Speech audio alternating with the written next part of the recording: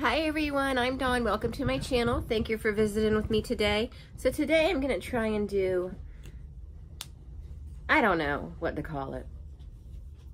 I'll figure it out as we go along. But first I want to do my eyebrows. They don't have to be anything special. They just have to be filled in a little bit.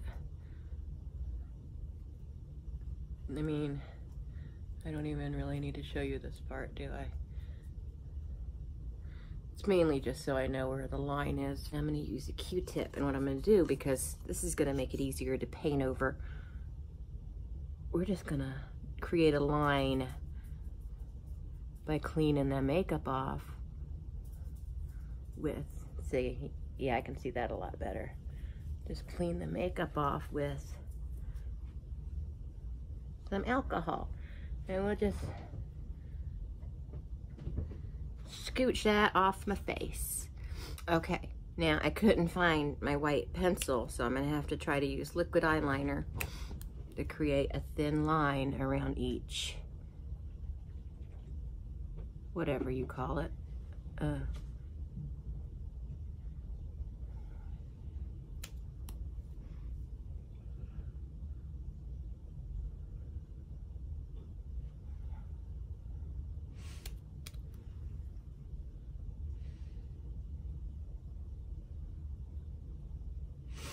I'm gonna use some gray paint. And I got these brushes really cheap on Amazon, and they're great for stuff like this. And my mirror's right here, so I'm gonna look in that.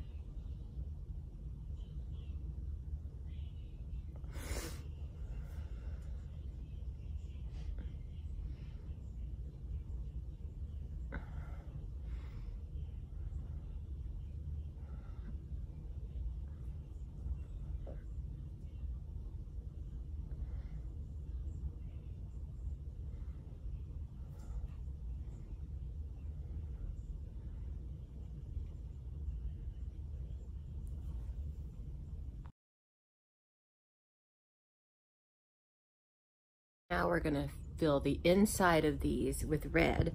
And this is gonna be bright, but we'll darken it as we continue on with the look.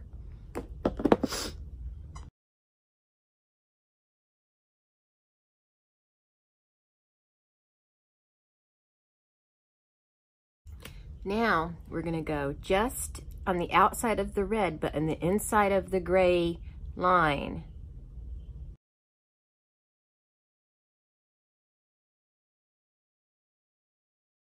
Now we're gonna take some white body paint and a very fine brush and just highlight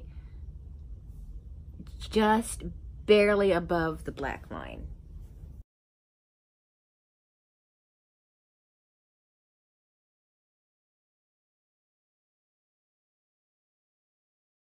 Now I'm gonna go around the edge with kind of a dark contour color, just slightly to make it blend into my skin tone just on the outside of the line.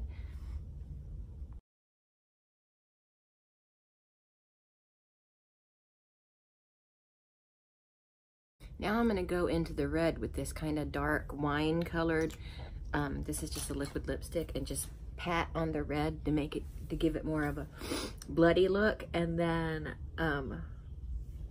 after I add the fake stitches and stuff, then I'm going to tap in Scab blood.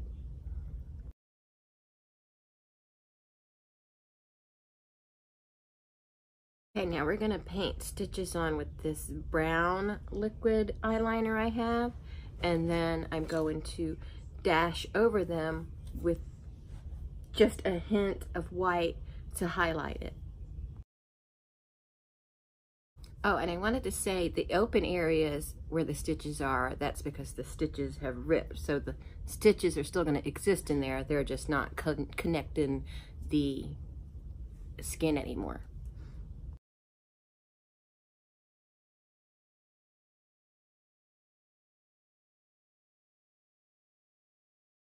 Now I've added this right here because she has all these stitches ripping open on her face, and surely there are some that aren't ripping open yet. So I put a slice along the side of her mouth here on this side. We're gonna highlight it a little bit.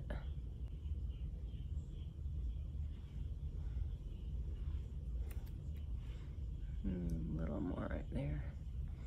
And then another thing I did, which I didn't tell y'all about because I didn't know I was gonna do it until I did it, is in some spots, like here, I'll do one right here, right where the stitch goes into the skin, I put little dots there to make it look like an entry point.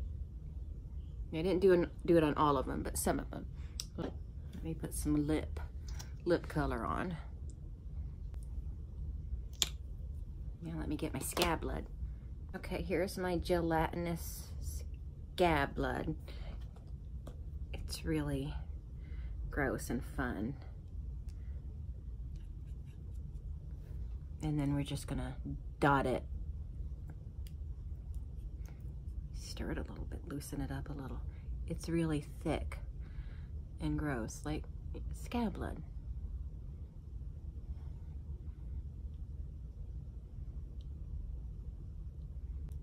And you don't want to like rub it on, you just kind of want to dab it on, because if you try to rub it on, it'll just get caught up in the makeup and make it all kind of smear.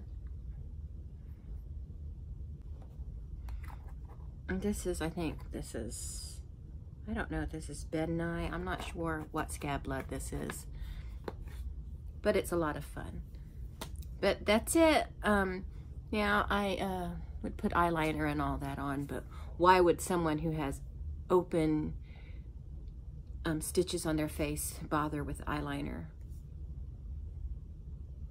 Anyway, I think it looks pretty cool. What do you think, Eric? Good job. Okay, if people ask me to, I will show how to do a similar look using latex and stuff, but I thought this would be a good, easy look to do with just makeup and some fake blood. But anyway, that's it. Thanks so much for watching. I hope you enjoyed this. Tell me what you're gonna be for Halloween, if anything. But by the time Halloween gets here, I'll be over it and won't be doing anything probably, and we don't get trick-or-treaters, so. Anyway, that's it. Thanks so much for watching, and I will talk to all of you later. Bye.